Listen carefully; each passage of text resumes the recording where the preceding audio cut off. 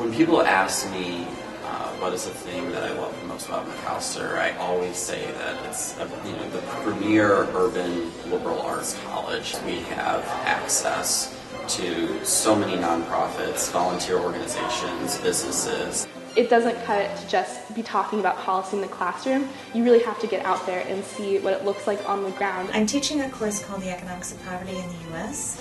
So I worked with Paul Shadwell in the Civic Engagement Center to create more hands-on or real-world experiences in the classroom. We took a field trip into the north side of Minneapolis to see the farmers market and see how benefits are being applied to people with lower income.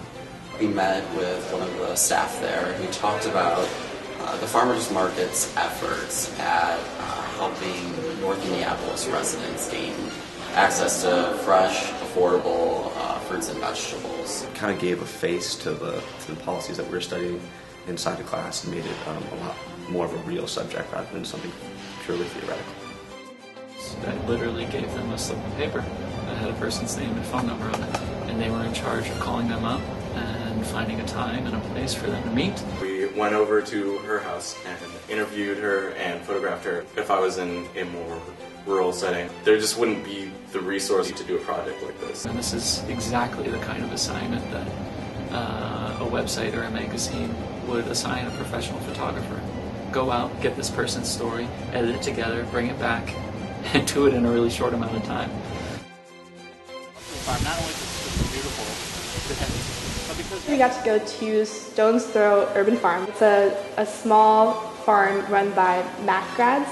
We talked to one of the Mac graduates who is currently running the farm. They sell their produce at a farmer's market, and they also run a CSA, Community Supported Agriculture, so they're actually bringing their produce directly to families in the Twin Cities. They began to see how what they were doing in the classroom could actually have a real impact in the lives of real people.